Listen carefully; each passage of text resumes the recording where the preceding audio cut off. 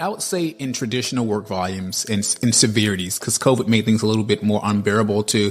where we had to divide and conquer early on. But in traditional environments, what I like to do, especially right after I've done modeling some of these behaviors, is that I have a very in-depth conversation and simulations where I say, okay, we did this particular case, but what if this happened? And then I ask them certain questions and I drill them. And if they're able to really understand what's going on and engage with me and I can follow their thought path,